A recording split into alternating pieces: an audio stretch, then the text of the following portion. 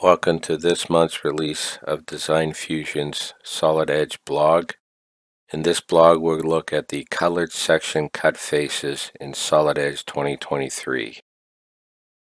In previous versions of Solid Edge, section cut faces were the same color as the model. If the model was all the same color, distinguishing individual section faces could be difficult. In Solid Edge 2023, you now have colored section cut faces. Colored section cut faces apply to both section and section by plane commands. The colored section cut faces are available in part, sheet metal, and assembly environments. To accommodate this new functionality, a new Sectioned Faces field has been added to the Color Manager. Users can define different colors for different parts for use in the assembly sections. Let's have a look at this in Solid Edge 2023. In this assembly, I use section by plane to create a section view, and I'll show it so that you can see it. If we go to the front view, you'll see that most of the faces are all the same color due to the fact that the parts are all the same color. To assign color to these section cut faces, I'll first select the part, and then in this case I will open the part. In the part, I'll go and select the Color Manager command found on our View tab. Notice the new Select Faces field on the Color Manager, and here I'll select the color blue and hit OK to accept it. I'll then save the part file and close it.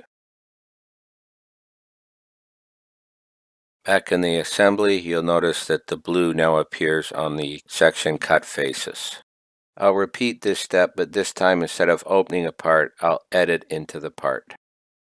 Once in the part, I'll go and select the Color Manager command again and change the section faces to the desired color and click OK.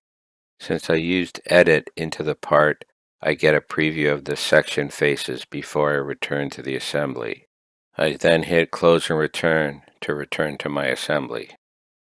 I'll repeat the edit into place process once again using the handle. This time when I go to select the Color Manager command, I'll use a different color other than blue. Each part you select, you can assign different colors to the section cut faces. And again, I'll hit close and return to the assembly. We'll repeat this again, this time with the nut, and again I'll use the edit method. As with other color assignments, once you assign this field and save the part, it stays with the part until you change it.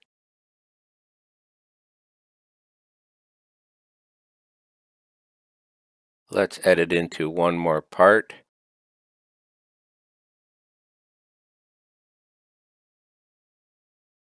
For this final part, I'll assign a section face color of red.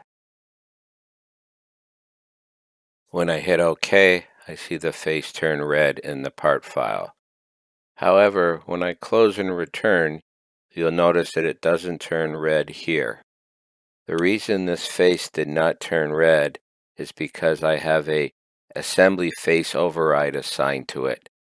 If I turn that to none, then I'll get my red section cut face appear. I'll go back to the front view, and you can see it's much easier to distinguish the different faces when they're colored. So that's how you assign section cut faces in Solid Edge 2023. If you want to learn more about Solid Edge, check out our online training page at designfusion.com online training. Customers can also reach out to our support team at 1-877-215-1883 or email us at support@designfusion.com.